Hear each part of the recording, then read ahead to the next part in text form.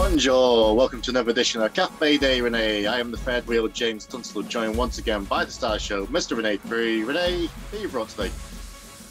I brought a very special guest. I first met him, I believe, in 2006 at the Gold's Gym in McDonough, Georgia, for Deep South Wrestling. And looks like he still visits the gym quite often because he's jacked as ever at the tender age. Can I tell the people your age? Go right ahead. 52 years of age. He's jacked, and look at that. God, man, making me look bad, buddy. So, no. David Kid Kash, an ECW original, and when I was going to, do this podcast, I started looking up some of your stuff, man. It's like I didn't realize how fucking great you really were, man. God, you do some cool shit. Thank you. Appreciate it. Yeah. So what's been going on, man? Where are you at? Knoxville, Tennessee. I'm a project superintendent for a national commercial construction company. Travel around building high rises and hotels and things of that, and malls, just whatever and stuff like that. Still doing some wrestling here and there. I don't wrestle in the ring anymore. I just had a hip replacement back in November. So probably the wrestling is not a good idea for me right now. But I'm back to squatting again. I can squat again. Just had it back in November. So I'm back up to like 245, 250 on squat again. And I wasn't able to do legs for over 2 years because of my hip was so bad. I couldn't do anything. So from November to just probably about 3 weeks ago, I'm doing legs again. So what I'm doing now is I'm doing some indie shows and stuff, down in Georgia and Tennessee here, but I'm kind of reinventing myself a little bit.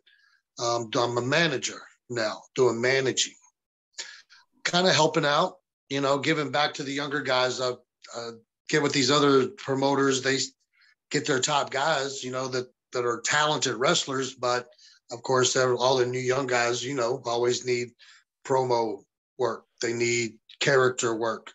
They need, they need the in-ring work too, along with the high-flying moves. They also need that in-between stuff. So I kind of like on the job train them and be their manager, And I'm sort of a cross between probably Paul Ellering and I don't know. I would probably I don't want to say what's his name. Fuck. God damn it. Glasses. Shit. Harvey Whippleman? Oh, Jim Cornette. Yeah. Oh, Jesus. Well, you never lose the heel attitude. So that's where the Jim Cornette comes in with the microphone talk. And then the Paul Ellering comes in with, I'm a little more jacked than most managers. So, right. But I don't get involved, I kind of use the brains and psychology, teach these guys psychology, Yeah. So that's what I've been doing. I don't only do that a couple of times a month, but I'm still involved. Yeah. Well, it's, how it is, man. Once it's in your blood, man, it's the biggest addiction that there is, man. Yeah. Yeah. I retired in 2015. And I think about a year later, a guy named Ronnie Gossett down in Georgia. Yes. Yeah, I think you might have worked for him before. He was doing some TV stuff, and Kevin Sullivan and all those guys were involved with it. Buff Bagwell, a lot of guys were involved. So I went down and did some stuff before my hip got really too bad. But whenever it did get bad, I started running their dressing room for them, for their TV tapings, giving them their times and kind of being an agent, listening to their matches and giving them little helpful hints and being a little stern, they, young guys they don't know their times very well. So I'd go ahead and cut them off. They'd be on the middle of getting ready to start coming back, and I've already cut their time. And I'm like, oh, done. Ring the bell. But it teaches them, yes. How WWE was. I mean, if you went over your time, you were in the hot box. God, yes, yes, you were. So let's go from the beginning, man. Like, when did you start? Where did you start? How did you start? And give me the whole nine, bro.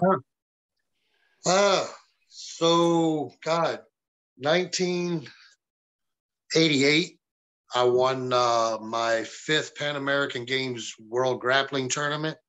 Oh. And got my first black belt in Krav Maga. So I was traveling, like doing amateur boxing with the AAU. I was doing that. I was wrestling in high school, did a lot of regional state tournaments, boxed. Like I said, you know what? I actually boxed at the YMCA. You guys familiar with the YMCA in Canada up there? Yes, of course. Okay, well, YMCA was big whenever I was growing up, you know, so they had a lot to offer. So took boxing there and did pee-wee boxing and stuff, you know, and then I got into the martial arts and stuff, the Krav Maga mainly. Then along the way, you know, did some jiu-jitsu and some Muay Thai and things like that. But I won my last tournament. And then I don't know if you guys, there's a couple of companies over in Japan that invite you over when you start building up a nice little record and stuff and want you to come over and fight for them. You know, they're more or less indies, you know, compared to like K1 or UFC or anything. Right. They're low, they're pro, but they're lower rankings, you know. Right. So I went over there to Japan with like a couple of days after graduation. I went, I didn't go to the beach with everybody. I flew to Japan with my trainer, and we did a week-long tournament there, and I met Ricky Morton from the Rock and Roll Express. Yes. And we just started talking, and he was like, you know, where are you from? You know, I was like, Virginia. I'm originally from Virginia. And he was like, well, I live in Bristol, Virginia, you know, and stuff. So we just started talking and stuff, and he gave me his card, and we exchanged numbers. And I don't know, I went back home, and it was probably 6-7 months later, a local promoter there ran indie shows. And they booked the Rock and Roll Express, and they booked the Road Warriors and Tim Horner and Killer Kyle. I mean, there was a Terry Funk. There was a load of stars. And I was working out in the gym, and by God, here comes the Road Warriors and Ricky Morton. They come walking in the gym. And he kept staring at me, and he was like, man, I've seen this motherfucker somewhere before, you know? So he came up to me and introduced himself. I was like, yeah, talked to you in Japan. He's like, oh shit, you know. So we talked, and I went to the show with him that night. A little town, there's nothing much to do, you know. So I went to the wrestling show, and just hung out with him, and really liked him. And then there was a couple of more shows in the area, you know, the next couple of days. So just, you know, went back to the hotels with him, and partied with him a little bit, you know, and stuff, and hung out with him and talked to him. And I grew up watching NWA.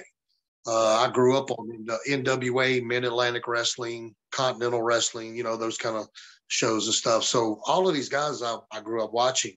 So we just hit it off, really, and we were just talking and hanging out. I mean, they wasn't marking me out or anything like that. You know, they were being sincere and really cool, you know. So didn't use me as a running boy or anything like that. You know, they were just being legit. The last night, Ricky was like, man, he goes, you still doing that fighting shit? I was like, yeah. He said, man, you too damn pretty. He said, you got a nice body, you got a good look. He said, you could be a millionaire, man, being a wrestler. He said, you ought to, you know, if you ever want to give that shit up, he goes, give me a call. And he goes, and I'll get you through.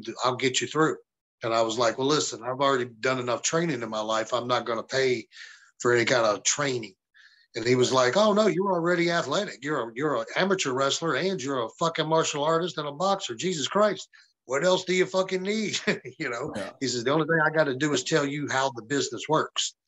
And I was like, all right. So I thought about it for a couple of weeks. I was a welder then. I was a pipe welder. And my dad owned a welding business, and I was working out of the Hershey chocolate factory up there. We were building the new Nutrageous candy bar line. And I was in the field, okay, in the middle of summer, about 102 degrees outside, and I'm welding 46-inch piece of pipe up in the blasting hot sun. I'm getting burned, all the shit, you know, just not having a good day. Me and my dad got into an argument 3 times. I got fired and rehired 3 times in that one day. That's how bad it was. Yeah. So I just had a bad day. Lunchtime came. I went home, and I call it divine intervention, you know, because, you know, in your kitchen, you always have that junk drawer with all the business cards and the screwdrivers and, you know, all that stuff. It's usually nowhere near your utensil drawer, you know? Right. So I went home, I was making a sandwich and I went in the drawer to get a knife, you know, and right on top of all the damn silverware was Ricky Morton's business card, which I had, you know, I hadn't talked to him in a long time. I hadn't got that business card in a very long time, you know, so what the hell was it doing in my damn, you know, utensil drawer, you know, when it wasn't there before. Right. So I just stood there, you know, kind of got myself in a trance. I was unhappy with what I was doing. I'd already gotten a taste of traveling with the athletics, you know, as a martial artist. And I just, you know, I just wanted, that's the life that I wanted. And I didn't want to be a normal guy working 40 hours, 50, 60 hours a week, you know, and stuff like that, getting burned from welding rods and shit like that. So I called him up, and this all happened in one day. This all happened within a matter of 7 hours. Okay. He called, I called him, he answered, and I was, you know who I am? He goes, well, fuck yeah. He's like, yeah. He said, I just had a great time with you a couple of weeks ago. He said, you think about what we talked about? It's like, yes, I did. He goes, what do you think? I was like, I think I'd just like some information, you know. I was like, you know, where would I live? What would I do? You know? And he goes, well, you come to Tennessee. That's where it's all at. I'm like, all right. And he goes, you come to Tennessee. I got you from there. I was like, where would I live? He goes, don't worry about it. I got you from there. Well, back then, Smoky Mountain Wrestling was going. Yes. And there was a house that Glenn Jacobs, who wound up marrying the owner of that house, Crystal, you know, Kane. Yeah, he married Crystal. Yeah. She owned a house out in Elizabethton, Tennessee. And then a lot of the guys from Smoky Mountain, when they came in from out of state, they would stay there at the house until they got on their feet, and then they would move and get their own place. And you just kind of, you know, mowed the grass. You just picked up around the place, you know, and did, you know, cleaned and did barn work and stuff like that, you know, and as your payment. So, and one day he talked me into it. I was like, okay, I'll do it. So I went back to work. I talked to my dad. Like, I got my final check from him. I told him I quit. I'm going to Tennessee to be a professional wrestler. And he just thought I was the stupidest son of a bitch he's ever seen in his life. He was pretty much washing his hands of me of that day because of all the bullshit we had that earlier that morning. And so I went home. I called my brother, my sister, and my mother, had them come to my apartment. And I told them, take whatever you want. Just don't leave anything in the house. I got in my car, drove over to the office. I told them my job had transferred me to Tennessee tomorrow. I'm leaving. I'm sorry. I got to break the lease. Here's my address. So send me the final bill. You know, they were cool. They let me out. And I drove from that moment, I drove 4 hours right there to Johnson City, Tennessee. Met Ricky at a gas station. He took me to the house in Elizabethton. I met everybody.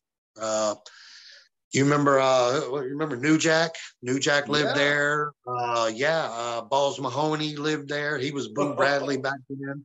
Yeah.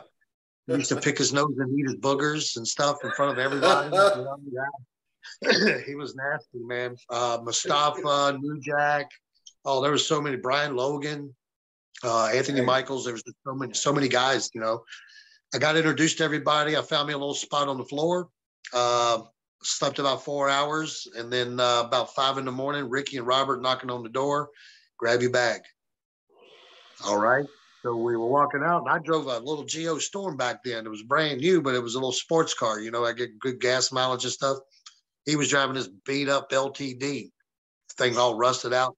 Come walking by the car, and he's like, "Is that your car?"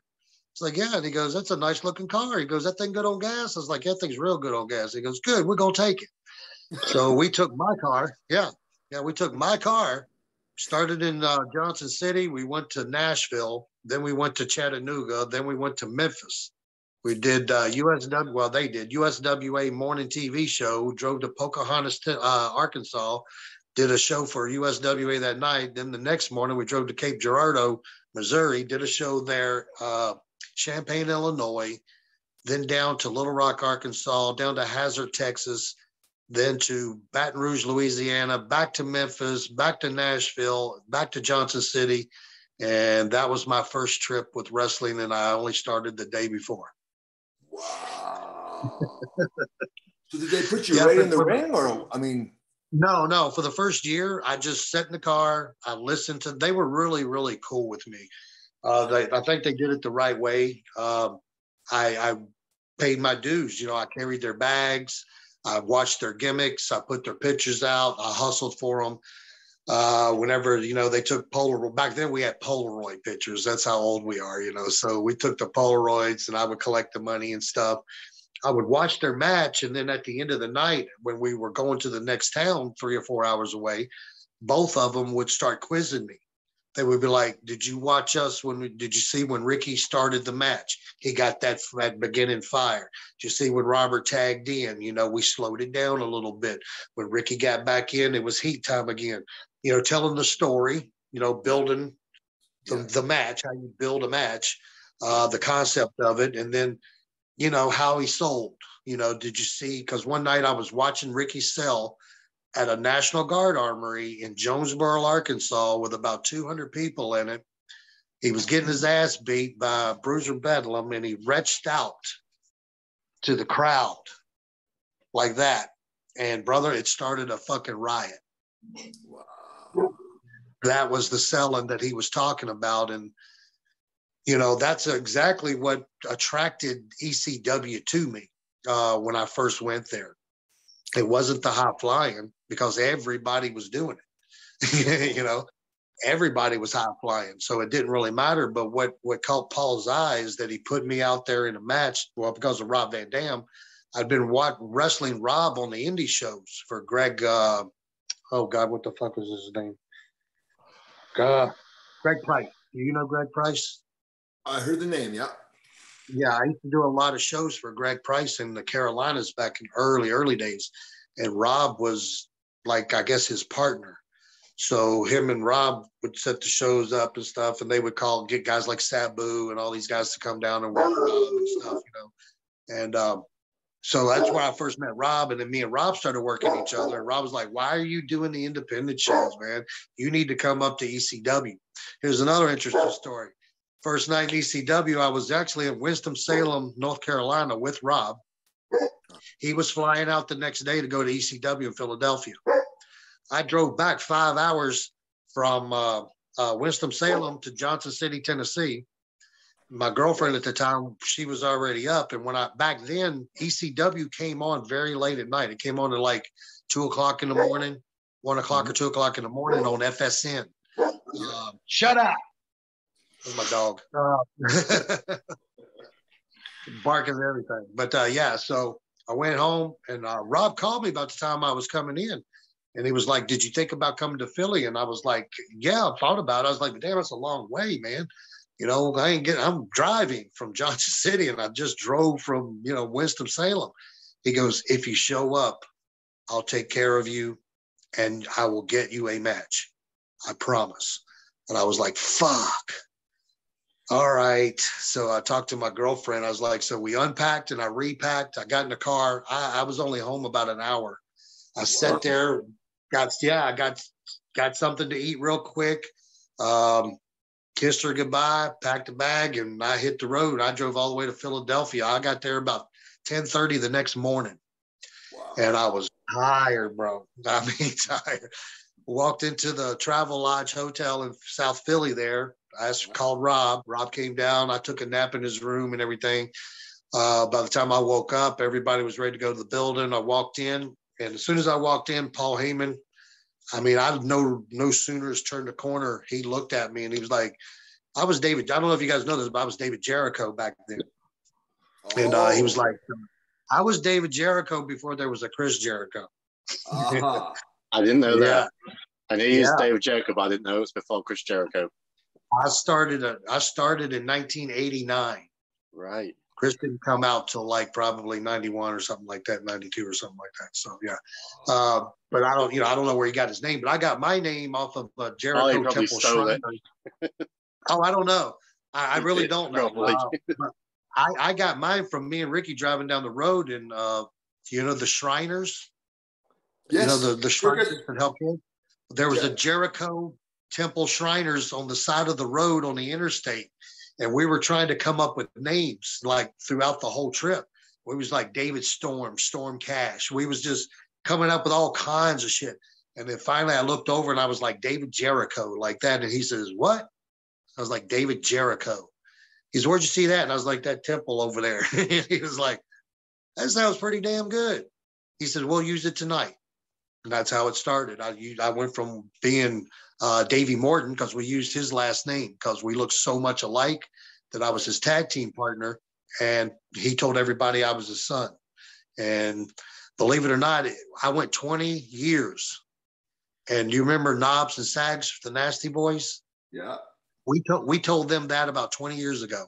And from that moment, they never knew anything different. As many times as I worked around them over the years, they never questioned it, and they never asked me again. So one night after everybody, we were in Puerto Rico, and Ricky, just, his name popped up. And I was like, yeah, it's like, that motherfucker's like a father to me. And he goes, well, that is your father. I was like, no, he's not my father. He's like, are you fucking kidding me? You son of a bitch. He slapped me across my fucking neck. And but yeah, so, I mean, that's how it all, I mean, that's how I got into the business with Ricky. And Ricky just took care of me, man. We went all over the place, got up to ECW. I walked in, and Paul was like, David Jericho, how you doing? I was like, what? This motherfucker knows me?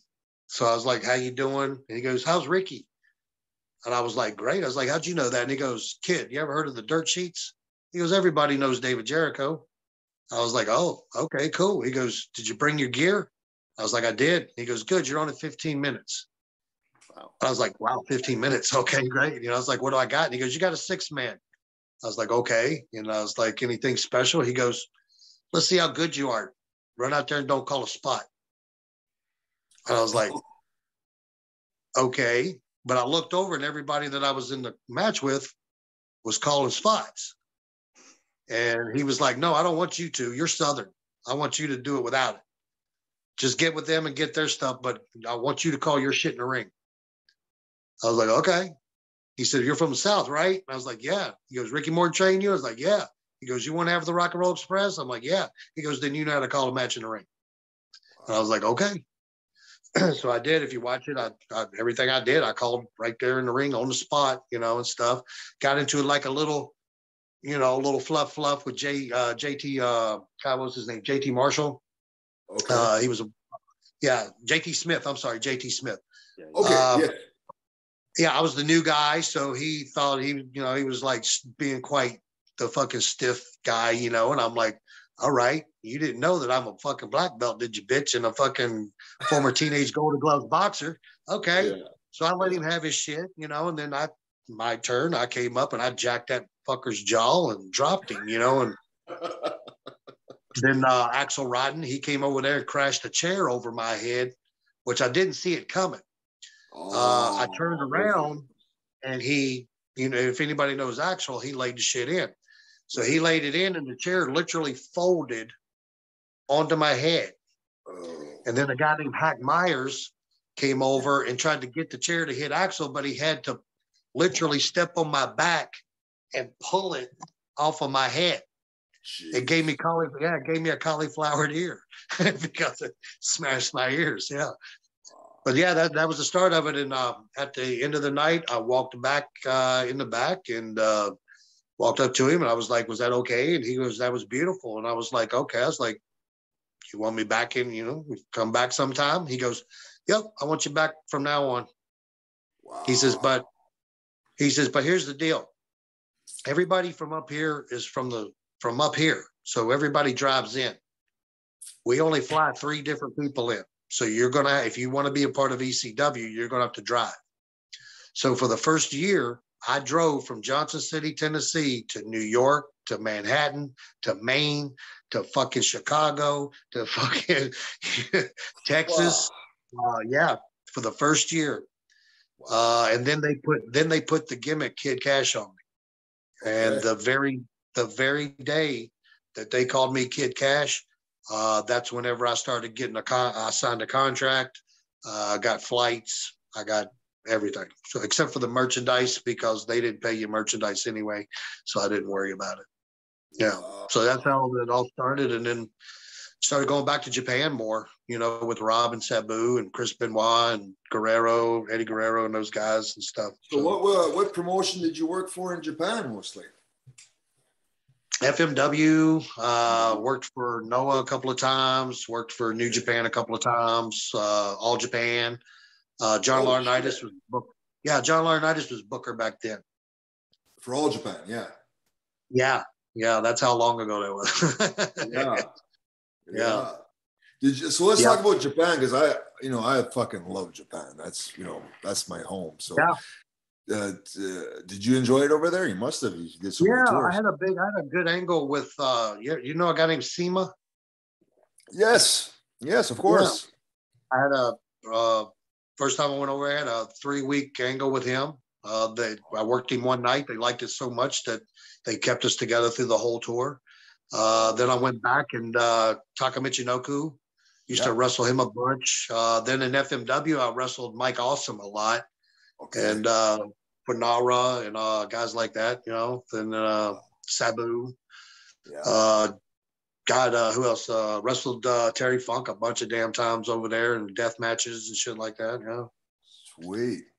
Got the barbed wire, But it was sweet, though. I mean, those guys were so professional. It looked like a bloodbath, but it wasn't. It really wasn't. You got scratches and stuff. Would you say, of all the places to wrestle, that Japan is like the level of professionalism is second to none compared to everywhere else? Oh, absolutely. Yeah, they are very, very. They're over professional sometimes. Right. And in my opinion, like sometimes they're just to the point of you feel uncomfortable professional. I do. Because you don't know if you're going to piss anybody off over there. It's like easy to do. And you don't know. But I was given the word up before I went there. If you work stiff, then they're going to love you. Back then, and so that was the first SEMA. One of the first things he did, was it a backdrop? Yeah, I took a big backdrop and I spun around and I was on my hands and knees. And about that time, he came running up there and he fucking threw the kick. Luckily, I was a martial artist, and you can tell when somebody's going to really throw. Yeah. A work kick looks differently than a real fucking thrown kick. Yeah. And if you're in that atmosphere and you're in that industry, then you can tell when it's coming. And I've seen it coming. He wound up actually fracturing my wrist because I went like that and he kicked me so hard it fractured my wrist. He caught me really good. And it also bloodied my nose because it cracked my wrist, and then the tip of his boot caught me on the tip of the nose. So so it busted my nose really good. And I gave it to him, but then my turn came up, buddy. I fucking threw some of that Krav Maga stand-up shit on his ass. And I about pulled his ear completely off of his fucking head. And I ripped it down probably about 3 or 4 inches on the backhand side. You can pull an ear off with like 5 pounds of pressure. Yeah, it's easy. Just pull down. Yeah, you just pull down, it'll come off. You're a big man. Just hook that son of a bitch and pull it. It will snap right off. Damn. There's nothing. Yeah, it's just cartilage and skin. Right. So that's what I did. I just fucking pulled his ear down, and then he tried to like come in for a little shoot on me. So I got him in the front face lock, and I took my pinky and I shoved it so far up his fucking nose that it crippled him. You ever done that? Yeah. No. Yeah. I'm gonna have to try it now. It will cripple you. It will cripple you. Don't think about that. Just take your pinky, shove it up somebody's nose as far as you can get it, and keep shoving. The pressure will make your eyeball feel like it's about to pop out. And if you push hard enough, your eyeball will pop out. Damn. Yeah. And he dropped. That's when I knew I had him, because he got really weak in the knees and he dropped down. And I wasn't even sure if he understood English at that point. I was like, you want to work with me? I'll work with you. If not, I'm going to fucking murder you. And that's all I said to him. Yeah. And so let me guess, he lightened up after that. Well, it was lighter than what it was. It was still stiff, but I liked it. It was good. We didn't talk. We went into the back, and I sat down, and they were getting ready for interviews. They were, they like for you to stand up in front of that damn, little wall there, and they want you to fucking say a quick little interview. So I was waiting on them to get set up and everything, and here he comes. I was like already unlacing my boots, and he come walking up to me, and he didn't say anything. He just tapped me on my shoulder like this, and he went like that, and he gave me the little bow and was like, very good. He turned around, walked away. And honestly, I worked him probably a dozen times after that, and we never spoke a word to each other. Wow. Yeah. I don't know if he just didn't like me, but he had respect for me, or that's just him, whatever it was. But, you know, I didn't press any issues. I didn't press any buttons. I just kept working, you know, so. Yeah. Yeah, I went Yeah, over a I few know. times. I worked with some of his young boys, like they're called the Strong Hearts now in Japan, and T-Hawk and Irai and little fellow. One of the little fellas that tried that with me, and I just gave him one good chop, and he settled down after that, you know. chop them right between their shoulder blades, right high on their neck. That'll cut them real quick. Okay. Yeah, that'll wake anybody up. Yeah, man. So from ECW, they shut down, and then you made your way to TNA before, right? Briefly, I went to I went to XWF first. Okay. Hulk Hogan and Jimmy Hart and the what was it? The QVC television station. They put up $80 million to run this organization, and so we were on soundstage down in Orlando. We did 1 week's. We were there about 4 days. And we taped the whole day, every day. So we had probably about 4 or 5 months of actual tapings. And they were trying to sell to the stations, but we were still doing shows and working with other companies. We worked with Carlos over in Puerto Rico, did angles with them. Then we went to Mexico, did a couple little angles down in CMLL. Then we went out west for Terry Funk, who was running some independent shows out there. And we did some Oklahoma shows and some Texas shows. And what was really cool about that, we never did any more TV tapings. I did a total of I signed 4 years. Yeah, I signed 4 years with them. Okay. And I signed for $100,000 a year. Wow. Okay. For 4 years. All right. And I only wrestled for them 8 matches total. And I was under a no-compete clause. Jimmy Hart was probably one of the best agents I've ever worked with in my entire life. He got the deal for me, so he got us under a no-compete clause. That means if the company went under suspicious circumstances, then I could stay under contract, and they would have to fulfill my contract. They could either buy me out, or I can sit down and they could pay me the rest, throughout the whole time. But what happened was China was going to invade India, a part of India, where their main storage facilities were, because they produced all of their shit in India, and they had their production, their distribution, and their warehouses all over in India. Well, China was coming in, was going to take it. So they got a letter from the Chinese government saying you got 48 hours to get all you can get from your factories, but whatever's left over is going to be the property of the People's Republic of China. So QVC's rushing around. We didn't run any shows. The shows that we did have booked, we got canceled because they had to rush over to India and grab all the equity that they could get. They came back, and then they took, 50 million back from the 80 million. So they took the 30 million, and they were basically paying for the TV time, the tapings at Orlando studios. They were paying for Hulk Hogan. They were paying for, all the big shots that were there, Macho Man. They were paying for everybody. They were giving me a hell of a contract deal. They were treating people really good. But I left there whenever I got the call. They said there was going to be no more shows, but they were still going to pay me till the end of my contract. I was like, fine. So 1 month later, I went to TNA. Went to WCW. Went to WCW. Yeah, went to WCW. I did 2 Thunders with them. The second Thunder, I wrestled Easy Money because we had a great little matchup from ECW. Yeah, we burn it down like we usually did. Come back through the curtain, and John Laurinaitis handed me a contract. He said, "Take this home, show your lawyer, show your girlfriend. If you agree with it, sign it. If not, then have your lawyer send it to us, and then we'll see if there's even room for negotiation." It's like, okay. So I took it home, looked it over, took it to my lawyer. It was good. I signed it, faxed it in. And from that moment on, I was getting a WCW paycheck for about 2 months. And they hadn't called me. They hadn't done anything. Okay. So I called them. I was like, what's up? And he was like, well, we got you set up for Panama City. Okay, we're going to bring you in. We're going to start running you for the cruiser, for the light heavy. They had the cruiserweight titles, though. So we're going to start running you for the cruiserweight title. And we're going to get you, in there, and you're going to be, you're actually going to win the cruiserweight title. Eventually, we're going to run angles and stuff like that. But it's all going to start in Panama City. Great. A couple of weeks go by, get a phone call. Hey, hold off on Panama City. We got some shit going down, and we just want to see how it's all going to pan out. We're like, okay. So, of course, I'm interested.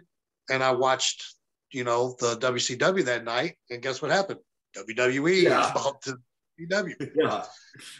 So they came to me, and I was already there. They had me come a couple of weeks, the very next week, to the very next towns. And Jeff Jarrett was there. He was still with the WCW at that time. Right. He was on his way out the door, but he was still there. So they had a meeting with me. John Laurinaitis said, we want to keep you. We want you to go to Cincinnati, and we want you to wrestle there until we call you up, and we're going to renegotiate your new contract. I had signed a 3-year deal for $150,000 a year the first year, $200,000 the second year, $250,000 the third year. Okay. And with a guarantee of winning the light heavyweight title 3 times inside that 3 years. That's what Jimmy Hart worked up for me. Okay. Wow. So it was a great deal. Well, they wanted to give me $65,000 a year, move to Cincinnati when I'm already, at that time, I was already in my 30s. Yeah. I was married. I had a wife. I had a house. I was established, and I was like, wait a minute, hold on. I've been working for already 15 damn years. You know who the hell I am. Right. This is why you hired me in WCW. This is why you are trying to hire me in WWE whenever I was with ECW, but I was under contract, and I was happy there. I didn't want to leave ECW, so everything was good. But so, yeah, all that came down, and I was like, you know what? I talked to Jimmy. I did a 3-way call with him and Hulk Hogan, and we talked about it. And they just told me that it just didn't make much sense, because when I asked John, I was like, how long would I be there?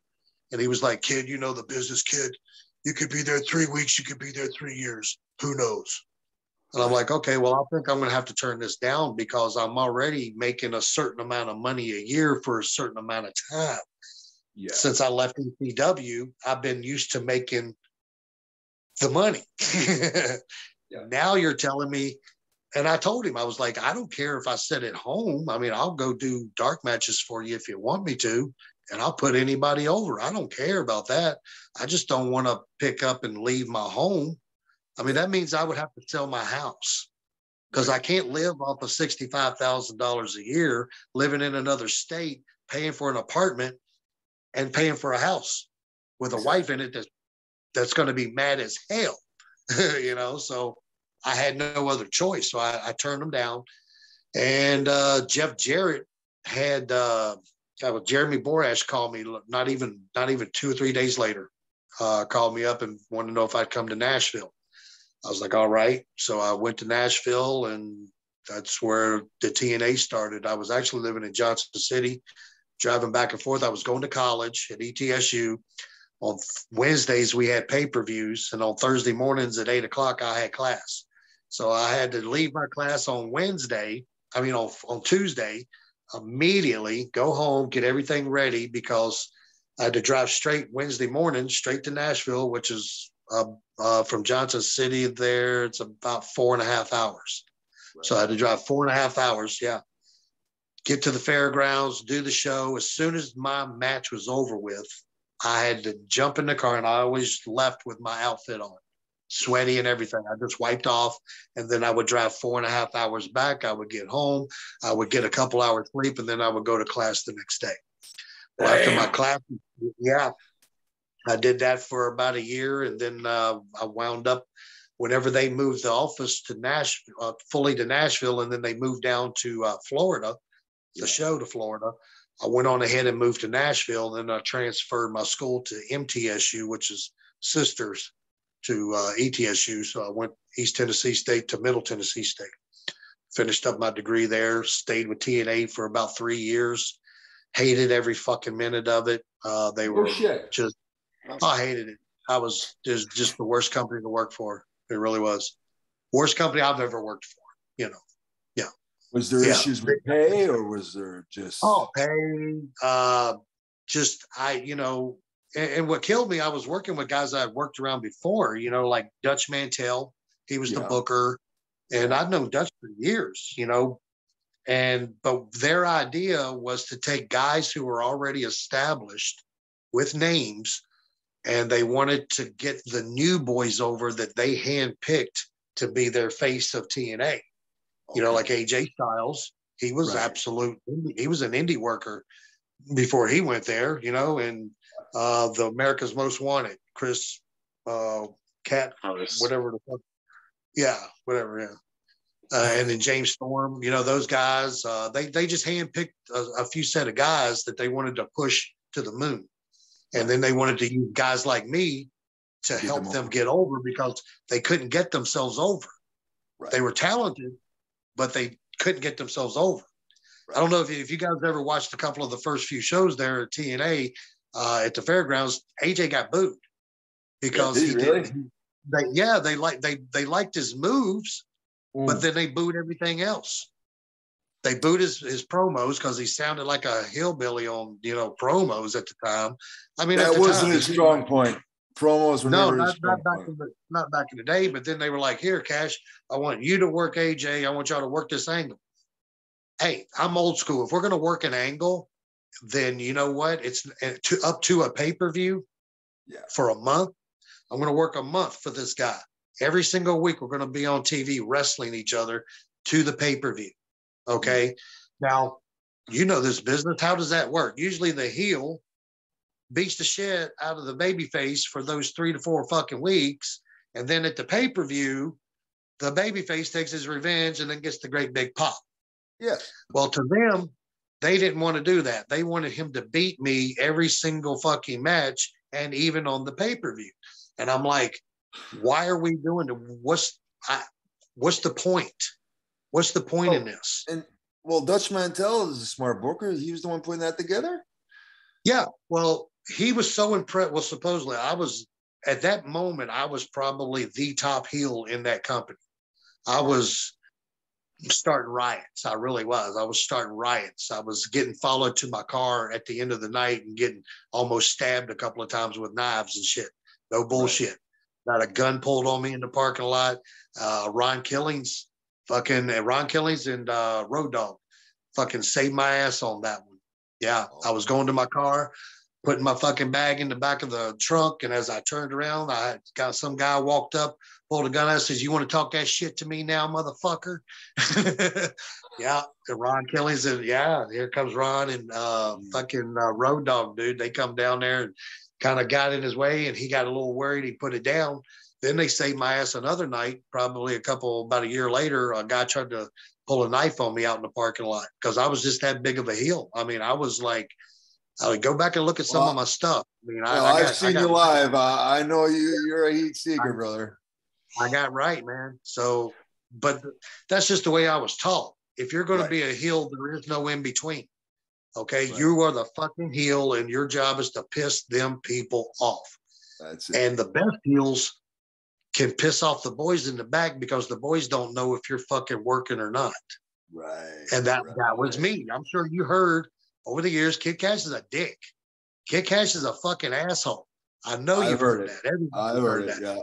I've always got along with it, but I've heard it, yeah. Yeah, but my job was to be a heel. For me to get into that heel when I stepped out of that car in the parking lot and I grabbed that bag out of the car, I was no longer David Cash. I was Kid fucking Kash. I walked in the building and I was that fucking character until I left that building. And sometimes it pissed guys off, sometimes it didn't. I gave them the option. You want to talk about it or you want to fight about it? Or do you just want to shut the fuck up and walk away? those were my terms. Just a sec. I'm going to go take a piss. James, ask him some questions. I'll be right back, okay? Yeah, no problem. One thing I do want to talk about, Cash, you had a short run. I know I'm jumping all over the place, but you had a short run tag team with Jamie Noble, the Pitbulls WWE. Pitbull. Why Yes. didn't that last longer? Because it was short-lived. It was short-lived because Gary Wolf from the original Pitbulls in ECW, he actually owned the copyright to the name. Right. Everybody was under the impression that when Paul sold ECW, he sold all the names. He didn't sell my name because my name was actually copyrighted. Right. The night that they called me Kid Kash, I was told by a superstar back there in the back to copyright that name immediately because that it's going to do something for you. Because I looked like me and Kid Rock looked a lot alike back then, with the long hair and stuff like that. So he was really starting to become big. And I was starting to become more popular in the ECW with the fans and stuff like that. So, that's how it all. Yeah, but then, when we first got together, I was the cruiserweight champion, and I was going to stay the cruiserweight champion. But Vince McMahon was in the Gorilla one night, and we had it was at a pay-per-view, and we had a gauntlet match, a cruiserweight gauntlet match. Yeah. And when Jamie got in the ring, all right, him and we have the same style. I was more of a high flyer. He was more of a technical kind of guy like Dean Malenko, okay? But everything else, he's from West Virginia, and I'm from Virginia. Right. We kind of came up in the same way. We grew up a lot of the same way. We had a really good connection because we were just alike. We both were short. We both were jacked. We both had the little man concept, the little man syndrome. We were both like just pit bulls anyway. I mean, if you said one cross word to us, we both were ready to fight you. I mean, that's just the way we were. I don't know if that was because we felt we had to be that way or what, but that's just the way we were, So when he got in the ring in the gauntlet match with me, we beat the fuck out of each other. He didn't want to, he tried to outdo me, and I saw what he was trying to do. So I tried to outdo him. So we were just beating the fuck out of each other, and both of us chopped. Both of us chopped really fucking hard too. So here he goes. He fucking throws the first one. So I'm like, oh, okay, bitch, So I throw one, and we start just back and forth. Every blow, the fans were like, ooh, ooh, ooh. And all the other guys that were in the ring, their shit was almost kind of weak, from what we were doing. So at the end of the match, and then I'll tell you another guy that was tough as fucking nails, that Brian Kendrick. Yeah. We used to beat on him and Paul London. And I'm going to tell you what, those are some two tough little bastards. Those guys were awesome. We loved them. We loved them to death, still do. But yeah, those guys were fucking amazing. To be so small, they took a ass whipping from us every damn night when we wrestled them, and they just kept coming back for more. But what happened was we actually were going to win at No Way Out. I think it was 2006 or 2007. I'm really not sure, but No Way Out. The Eminem was the champions at the time. The Hooligans had just lost the belts to the Eminem. And I think there was another there was another tag team that had just started coming out. Casey James and Aaron Stevens and Casey James. Yeah. We got into a little bit of heat. Well, I did with Ricky Steamboat because Ricky felt that I was disrespecting him, which I felt Ricky should have just been an agent and shut his fucking mouth and let us do our match like we had been doing before. He had just gotten hired, and he came in, and he was our agent that night. Well, before that, we had Regal, we had Kearns, we had Arn, we had Sergeant Slaughter, we had Blackjack Lanza, we had a bunch of other, and every single one of them. From the time Vince McMahon put us together as a tag team, his very words were like, "You two remind me of two fucking dogs." He goes, "And that's the way I want you to wrestle." He goes, I want you to beat the shit out of everybody you work. And if they have a problem with it, they can come see me. Those were his exact words. I don't want you guys backing down from anybody. I don't want you guys running from anybody. I don't want you guys fucking doing any gay shit. I want you guys to be brutes, bruisers. Go out there and beat the fuck out of people like you did each other. That's what he wanted. So anytime we did our matches, our agents pretty much had already seen our shit and they knew exactly what we were going to do. And they knew that they were trying to push us as heels. So the agents would be like, guys, do your thing. Just let us know the high spots so we can let the camera know in the truck. Not a problem. Well, here comes Ricky Steamboat. Ricky Steamboat's Mr. fucking technical. He falls in love with Casey James and Aaron Stevens because they look like two 1980s, bleach blonde haired wrestlers. And they didn't do anything other than the old school selling and, just kicks and punches. They didn't really have any major moves. They were the 80s, kind of guys. And that's the gimmick that they wanted from them.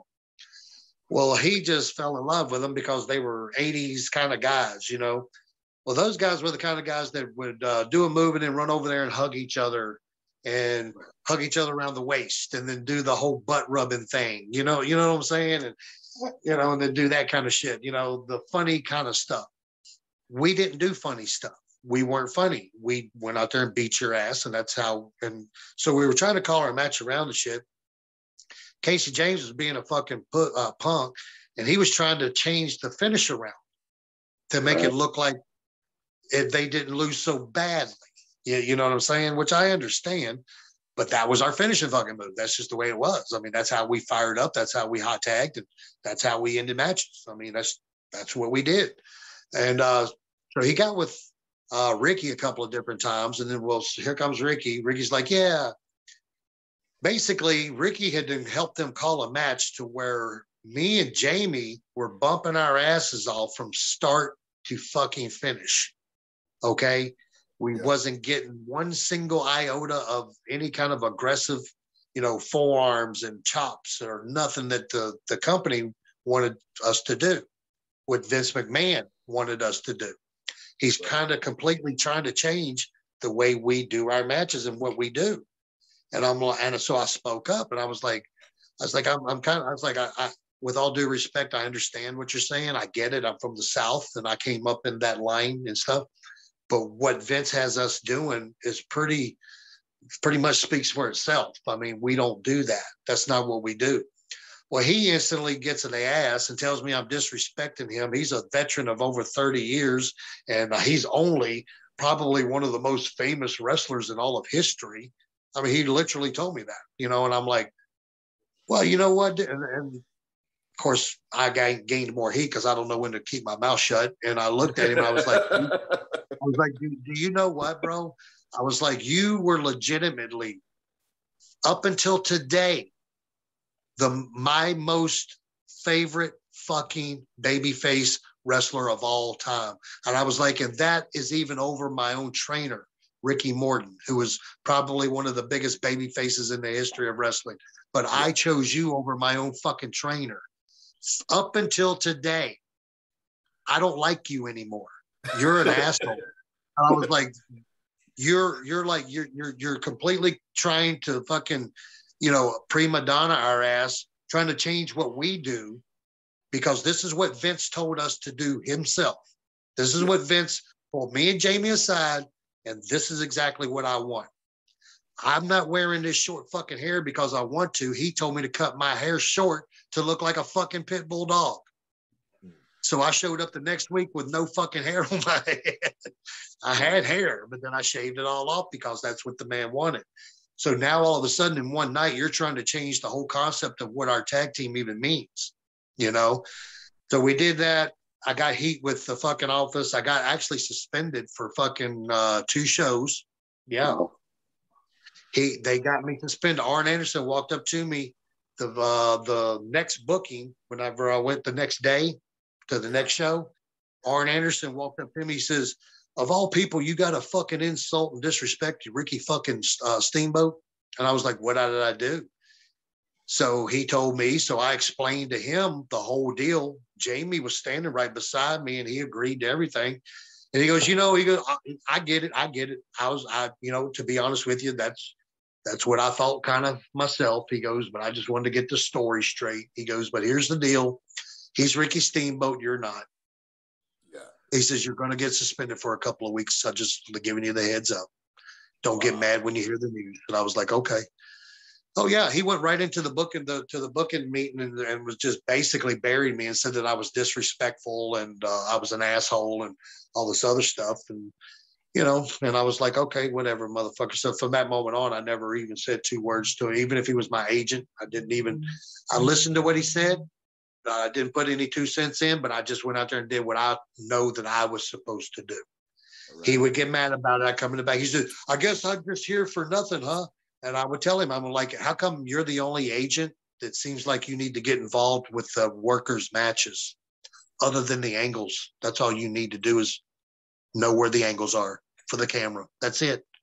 You're not even supposed to tell us how to work, but you're doing it. And I have no idea why. I'll listen to you out of respect, but I don't have to do what you tell me to do. Right. I was like, Dean Malenko comes to me all the time telling me that I should do this and do that. Some things I do, but the other shit, sometimes I don't. He don't come and get mad at me about it. He knows that I'm my own wrestler, my own character. He knows that the pit bulls are their own character. We're not like everybody else. We're not supposed to be like everybody else. So yeah. He even liked remember the Dicks? Oh yeah. We had them on the show. Oh, he even liked them. He even liked them so much that I got suspended again because the blonde guy told on me for picking on him. And I wasn't picking on him. I just was basically telling him he's a punk. He's crying. He's sitting there crying. Well, you know exactly how he was. He was on a couple of those European tours on the buses and stuff and talking about his mama and shit like that. And he was crying and shit like that. I mean, you're a goddamn pro wrestler and you're a fucking muscled up pro wrestler on top of it. And you're crying. What the fuck? There's no crying in wrestling. Are you fucking kidding me? And so he goes to narcs on me, telling people that I'm bullying him and shit. So I got suspended again. Jesus Christ. Yeah. Okay, so there was I listened to one of your interviews, and it's while you were in TNA. It's one of our mutual acquaintances, Mr. Phil Brooks, Punk. Yeah. Tell me the story about when he decides to go into catering and put on one of his hour-long matches and watch it, and was looking around to make sure everybody was watching his hour-long. Oh yeah. Oh, please tell me about that. Yeah, we used to go to the White Trash Cafe. Right? Yeah. And it was down the hill from the fairgrounds. And you always got a meal ticket. So you go in there and you get the meals and stuff. Well, at that time, he started dating Tracy Brooks. Okay. Who was one of the knockouts. Canadian girl. What is she? She was a Canadian girl from Ontario. Yeah, she's Canadian. Yeah. Yeah, her and that Angelina girl. They were both. And then there was another one, the bitch. ODB. No. Taylor Wilde. See, I don't know her. I didn't meet her. I never met her. I was already left TNA when she came, and then I came back after she'd had left. So I didn't really know her. But I know there's a lot of Canadians that came out. Gail Kim. Yeah. She came down. She wound up going to WWE, but the other three stayed in TNA. But yeah, man. But anyway, he came down. I think I don't know if he had been with Ring of Honor yet or what. I think so. I might have. He had just been with them probably, or just left them or something. But he came to TNA. He really wasn't there that long. Him and Julio De Niro was a tag, and so we're down at the cafe. He did it on a number of occasions. He didn't do it just once. He would come down and have his phone, and he would literally set up and watch all of his Ring of Honor matches. I guess that's what he did. But he would have his little group, and stuff like that. His girl with him, and stuff. And then Yeah, they would just, I mean, it wouldn't bother nobody, but they would just sit there and watch his matches and stuff like that. And I was even at that time dating a girl that was, when she came in, Christy Ritchie. Trinity, right? No, I hadn't started dating Trinity quite yet. I hadn't started dating her quite yet. I was with a girl named Christy Ritchie, and she was good friends with Punk's girl. So when they would come to town for the TNA, they would always stay at her house. So, of course, she was my girlfriend. So she was either my house or her house. So I was there at her house. Next thing you know, one night, here comes Tracy Brooks and CM Punk. And I was like, oh, hey, guys. I mean, we didn't hang out or nothing, but we were cordial and cool with each other and stuff like that. But the whole time they went into the spare bedroom, and the whole time they were in there, guess what they were doing? Watching his matches. So, yeah, which was fine. I mean, you know what? I watched a ton of mine over the years getting started just so I could learn and, you know, and stuff like that. But I also watched a lot of other people's matches, you know, Dynamite Kid and, you know, Benoit and fucking Hart, Bret Hart, Shawn Michaels. Yeah. You know, I watched everybody, including myself, you know, just so I could get better and see what I was doing that looked stupid and didn't do it no more. Or if I fucked something up, I knew how to do it better, you know.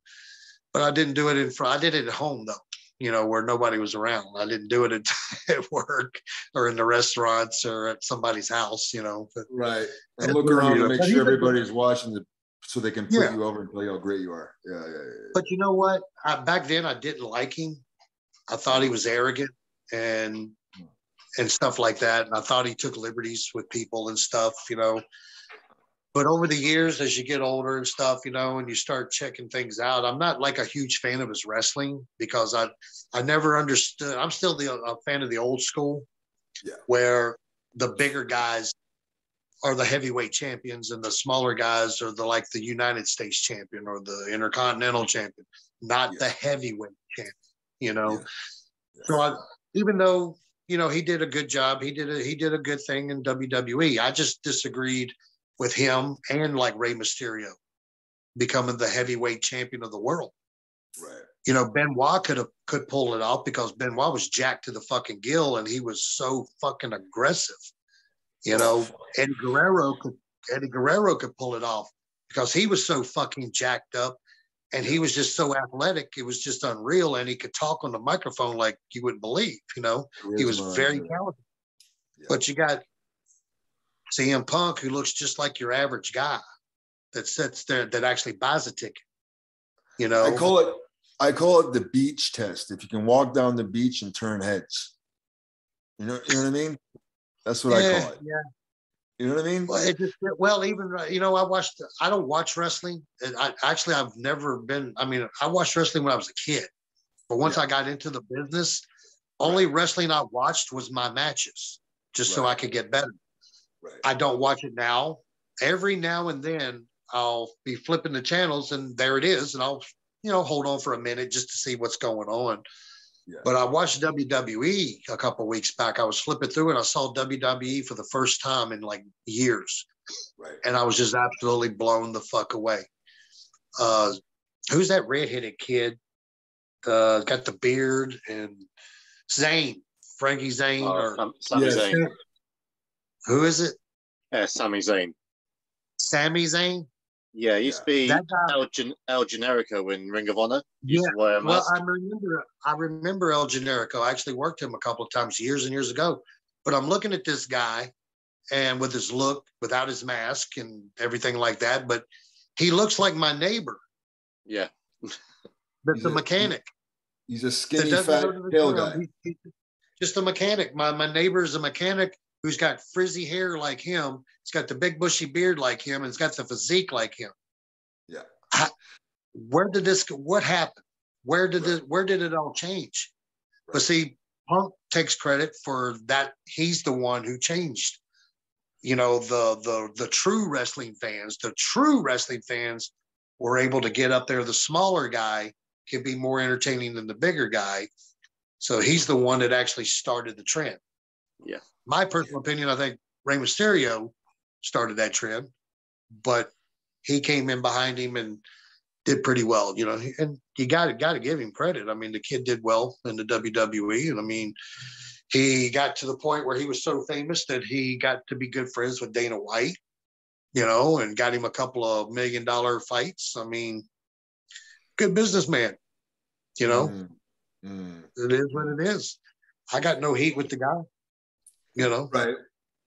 I just know he was talking shit behind my back to all the other boys, so I got heat with him for that. Well, he did everybody. Yeah, he did everybody. You know, he didn't like me at all. He would nice to me at the building, but then come to find out a couple of nights later from Tracy Brooks telling my girlfriend that he doesn't like me at all. I mean, you know, and all because he didn't like me because I was friends with Teddy Hart. That's it. Oh, okay. Heat through association. Teddy Hart. Yeah, so when Teddy Hart would come into the States to work, do anything for TNA, he would come to my house and he would just stay at my. He's a weird guy, but he was a cool kid. I liked him.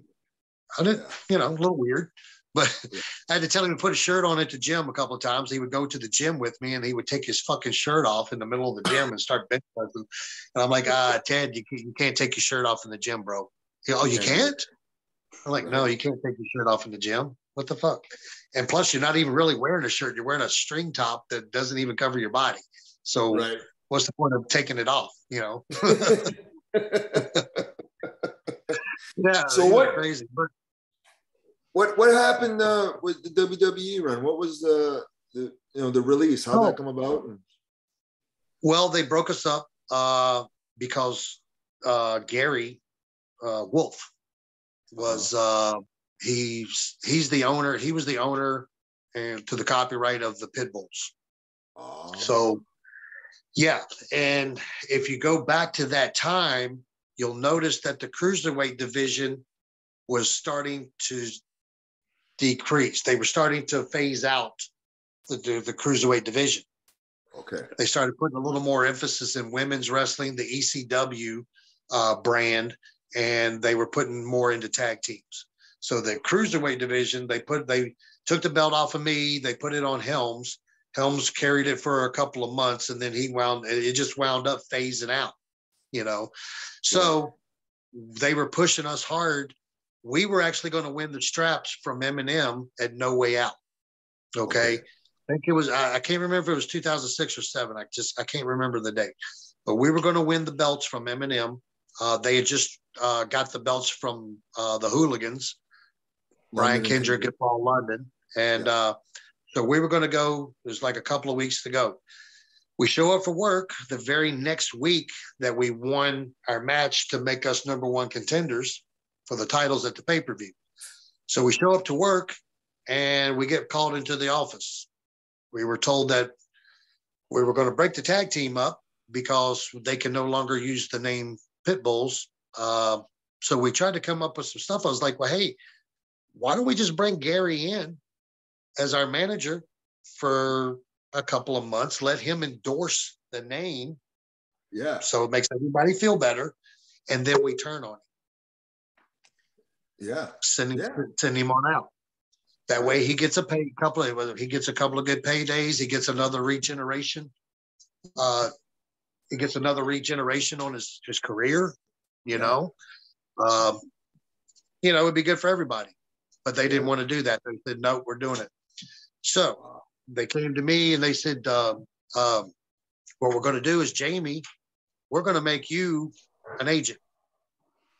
We're phasing out the cruiserweight. Yeah, we're phasing out the cruiserweight division. So we really, without you being in a tag team, we don't really have any uses for you guys. Okay, so we're going to make Jamie, because of Dean Malenko, we're going to make you an agent, and Cash, we're going to send you to ECW.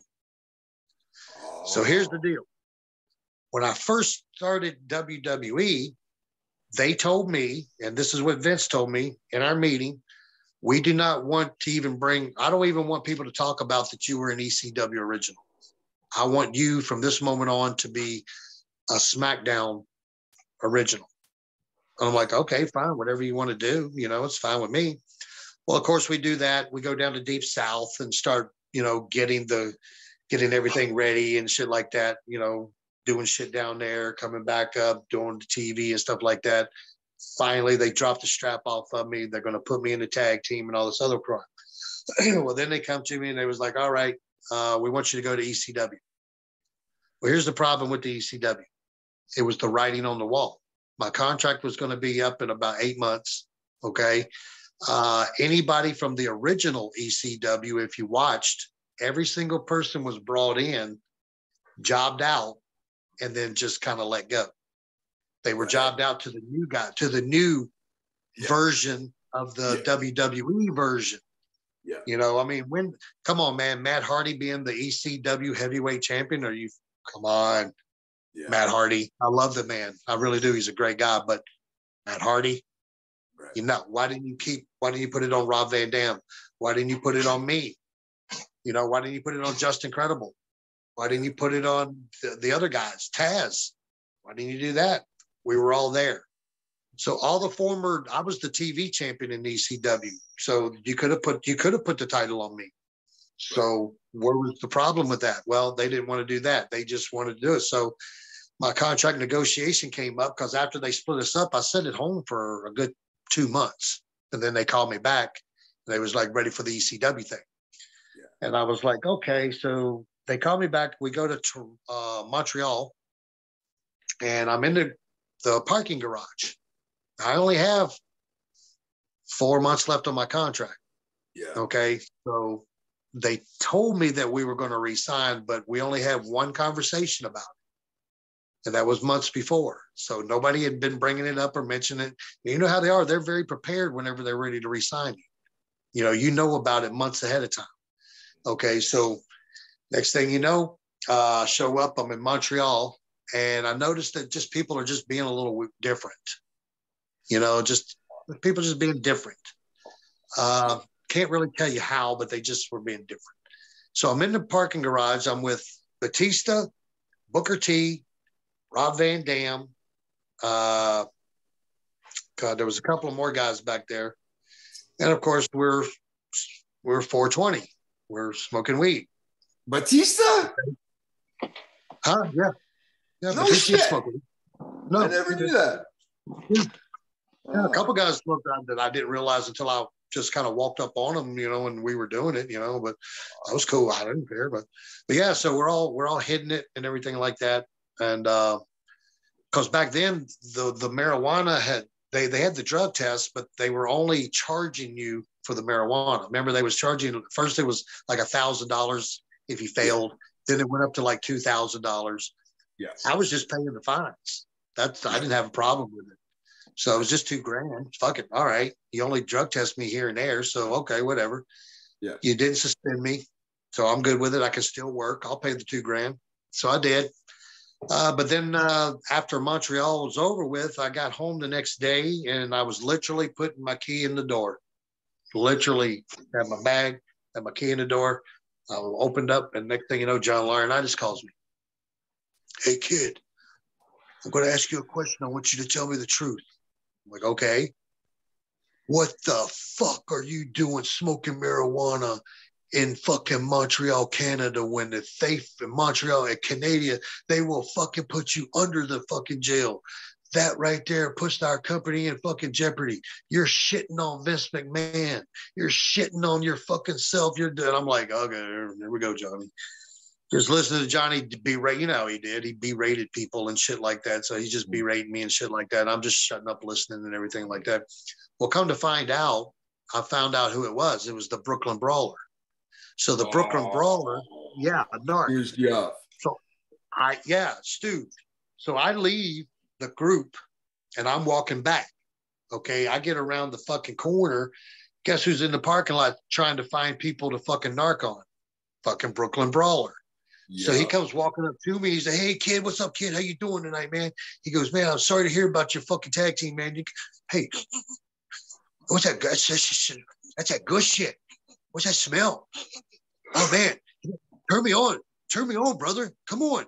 And I was like, it's not mine. I was like, if you go around the corner, I was like, you probably find all you want. I was like, but it's not mine. I can't hook you up. So I directed him. So what you do? First thing the motherfucker does is go right back in the damn building, goes right up to John Laurinaitis, Vince McMahon, Pat Patterson, and everybody in the group and be like, yeah, man. He said, hey, if y'all want the good shit, just let me know. He's like, Kid Kash knows where to fucking get it. He's out in the parking lot. They out there smoking right now. He's like, yeah. But he failed to mention that Batista, the heavyweight champion, Booker T, Rob Van Dam, all the other fucking guys that were out there smoking too. Okay, so this is what he told me. He says, I got to call you back, kid. He goes, I don't know what's going to happen here. So he waits about 2 weeks. He calls me back and he says, hey, kid, he goes, I got 2 things we can do. We can just run your contract out and just leave it at that. Or I can go ahead and let you go for smoking marijuana in Montreal. I was like, what do you mean let me go? I was like, that's not on the drug test. He goes, yeah, it's on the drug test. I was like, yeah, but it's only a fine. He goes, well, here's the deal. I'm going to just tell you straight up. I like for people to tell me straight up, so I'm going to tell you straight up. We got to make an example out of somebody because we're cracking down on the marijuana. That's even going to be a fine that's going to be suspension and no pay and all that other stuff. You won't be able to pay the $2,000 fine. That's where we're heading. So we got to make an example of somebody. And I'm like, oh, so I'm the guy. I'm the guy you're going to make the example out of. He goes, well, here's the deal. He goes, we're going to quietly just, release you, but you're going to get your contract paid. Don't worry about it. You're going to continue to get paid all the way up. Then they get, and you know what? I got to give the man one thing. I mean, he did me great. They paid me all the way through, and he gave me a severance pay of about, gave me a $50,000 severance pay. And he hooked me up. He knew it was fucked up. He even said it's fucked up. He goes, but I got to do my job like anybody else. This is what Vince said to do. This is what I'm doing. I said, not a problem. So he also emailed me a couple of numbers to Japan to call. And as soon as I did, told him, John Laurinaitis, told me to call you. And boom, I was already back in Japan doing shows until TNA called me back. And then I went right back to TNA. Okay. For another 3 years, which I shouldn't have done because I hated the first fucking go around, but I went back for. So it didn't get any better the second time around? Oh, well, the pay was better the second time, but it got bad with getting paid. It got bad. The first time I never had a problem getting paid. It was the problem of getting fucking raises. I walked in the company making $500 a match because we're new. We're just getting off the ground. If you can stick it out with us, we'll make sure you get a great contract. Okay. Right. Well, for the first 3 years, I never got that contract. I got $500 a night, and I got rolled over illegally on my fucking contract because you made an 8x10 of me, which in the contract is stated that if they made any kind of merchandise, they had the right to roll me over. Well, after the first year was up, I let them know that I was going to WWE. I didn't already talk to them. We didn't already talked. I'm ready to fucking go. This is the first time. And so when my contract runs out, they rolled me over because they made an 8x10 of me. Now, given all year long, they didn't make one stitch, not one picture of any kind of likeness of me, until I told them that I was not going to re-sign and that I was going to go somewhere else 3 months before my contract ended, because they wanted to go ahead and what they did is they put the X Division title on me thinking that I was a mark for a belt. Right. And that I would, right. Yeah. Yeah. I'm not kidding you. The dude came, Bill, the little short guy, man, little bald-headed guy. Anyway, he came up to me. He goes, that belt looks really good on you. And I was like, thank you. And he goes, I guess you're going to want to stay now, huh? And I was like, no. I was kind of wondering why you put the belt on me. I'm leaving in a couple of weeks. You know, I'm not going to resign. And he goes, oh, well, that doesn't make you want to stay. And I was like, this belt? He goes, no. And I was like, I want money. I had a couple extra zeros to my fucking paycheck, then I'll stay, right? I was like, Bill, do you seriously think, or are you that big of a mark to think that I can take this belt to the grocery store and buy groceries with it. Exactly. And still walk out with it around my waist. Right. You know, can I go to the power board and pay my power bill and still walk out with it around my waist? I was like, no, it don't work like that in the real world. I was like, kid, I've been doing this shit. And I think at that time I've been wrestling like 18 years. And I was like, Bill, I've been doing Bob Ryder. I was like, Bob, I've been working for 18 years. I quit being a mark the first year. Yeah. He was like, well, we really need you to stay. I was like, no, you really need me to get beat every fucking night and put guys over.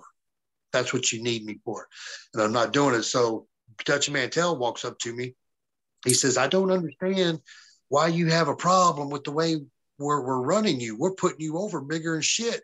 He goes, and I'm kind of wondering, as long as you've been in the business, it kind of, you can't see that.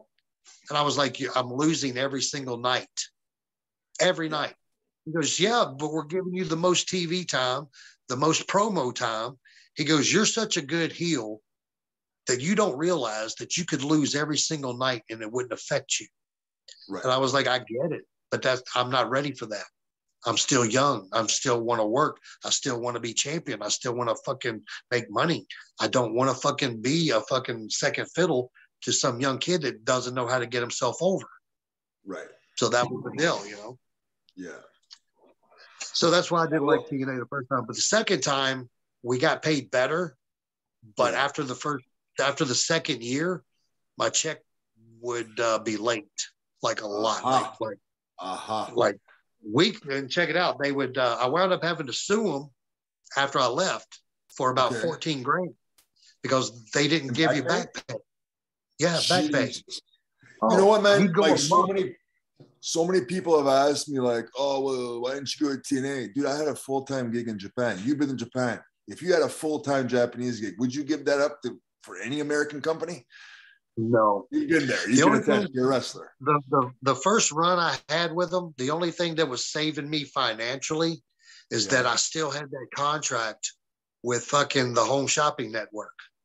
I was making $1,500 a week every single week for 3 years, and I never worked but 8 matches for the whole entire company. Okay, and technically still on the books. I'm the X Division. I'm the XWF Cruiserweight Champion. Never was beat. So I won it and defended it about 8 times and never lost it. And the company shut down, and I kept getting paid for 3 years.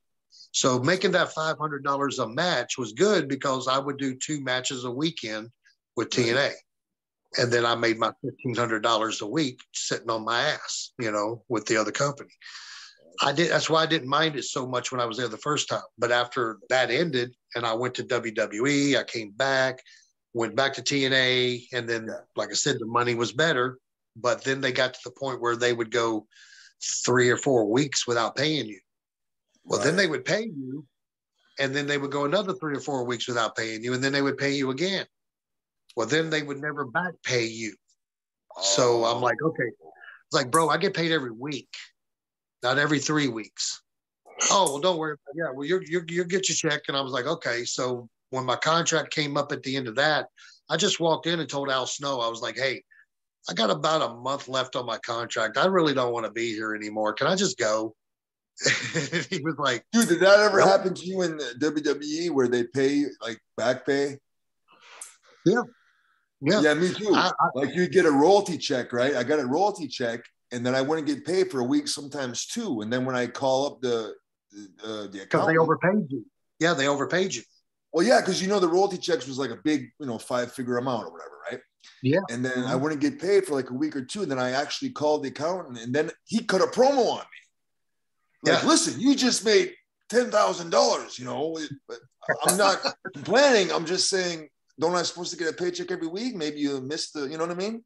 Yeah. So that was the first and last time I ever called about that. Yeah. Oh, yeah, I did the same thing. Yeah. I even, when I first signed with them, they didn't bring me in for almost a month. Okay. And they were paying me every week. Okay. So when I made it to TV, when I got up to TV, John Laurinaitis told me, he was like, so we've been paying you for like, 5-6 weeks now? Yeah. I was like, yeah, about 5 weeks. And he goes, okay. He wrote it down. I go home, and usually when I would go home, because I was on SmackDown, so I would be home on Tuesdays. So whenever I get home on Tuesday morning, my mail was always waiting on me because I always got my wrestling check on Mondays. So it was always waiting on me. So same thing. But when I walked up to get my check, there was no check in it. And I was like, what's going on here, man? You know, so I called the office. He goes, yeah. He goes, back pay. I was like, what do you mean back pay? He goes, yeah. He goes, we've been paying you and you haven't been working. Dude, there's so many stories. I think that's all the tests, though. Like they test you in so many different ways, right? It was. They were, because I was already known for losing my cool and blowing my top. And John Laurinaitis, literally, when they flew me to Connecticut, and I had the meeting with him. John Laurinaitis, after our meeting, pulled me to the side, and he was like, "I got to have a talk with you." And I was like, "Okay." He goes, "The reason you got a job here is because Vince likes your attitude." He goes, "I don't know why. I don't like it." He goes, "But you would make a good heel because nothing would piss me off more as a little short guy with a big attitude." He told you that for a shoot? Yeah, for a shoot. Wow. And I was like, "Okay." He goes, "But here's the deal. Your attitude got you your job." He goes, "But I'm going to tell you right here, right now, and we're not going to have this conversation ever again. You better know where to put that attitude." And I was like, "Okay, whatever, dude." Yeah. I don't give a fuck what you just said. I mean, I'm thinking about fuck what you just said. I just signed a damn contract with WWE. Fuck off, you know. Well, yeah, brother, he was always like that. Yeah, he was always a negative guy. Yeah. I got a lot of stories about that guy too. But you know what? We've been talking for an hour and a half. I said 40, but dude, you're such a great storyteller. Oh, would you like to come back on again, maybe in a couple months, 3, 4, 5 months? Yeah, let me know, man. Talk some more. I mean, you got a, Jesus Christ, what, 20, 25-year career? More? 30. 30-year career. So it's hard to get that just one podcast. But we're going to start doing live Q&As coming up. Cool. So, like, I'd love to have you back on so we can interact with the fans. Is that cool with you? Beautiful. Sounds great. Hey, brother, thank you so much for coming on, and we'll keep in touch. All right, brother? Absolutely, bro. All right, Take care, man. Thank you again. All right. Bye-bye.